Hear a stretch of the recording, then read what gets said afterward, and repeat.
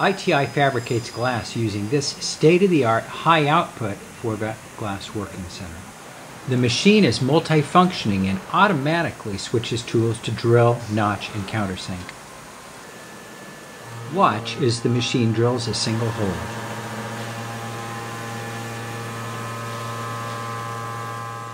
It takes about 37 seconds to complete a 3/4 inch hole in this half-inch glass.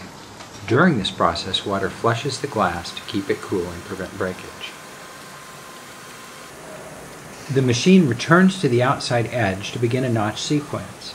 The glass is positioned and the process begins, first drilling from the bottom.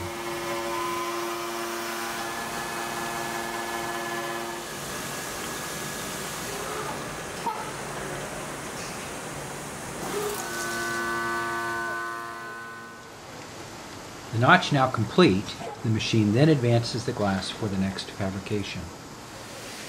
Fabricating glass for shower doors, rails, or other enclosures often requires multiple steps. Using one machine for many fabrications results in faster production. The machine begins its last sequence, and fabrication is complete.